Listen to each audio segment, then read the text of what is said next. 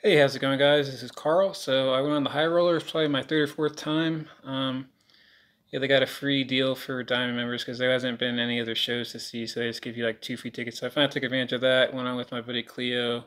We went right before closing, so it was kind of busy. It was probably 25-minute wait or so, but it was cool. It's a cool view from above the strip. Any higher, you got to be in a helicopter. But yeah, I took a few clips of that to show you guys. Other quick updates. Poker, I've been pretty much break even. Haven't really made any progress towards my 20 buy-in goal. I haven't really been putting as much volume, but yeah, it's been just kind of up and down, up and down. No real progress so far on that. And also, I'm about a month out from my 100K race.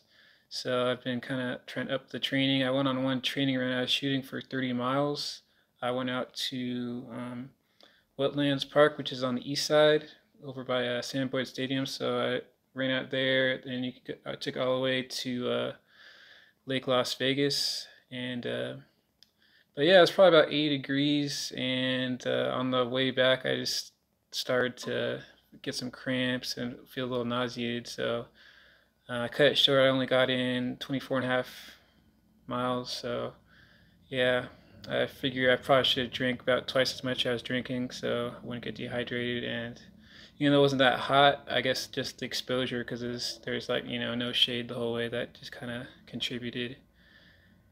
But yeah, I'm heading out for another long run tomorrow. I'm gonna shoot for 35 miles.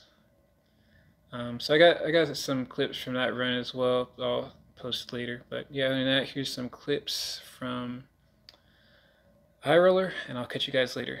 Peace out.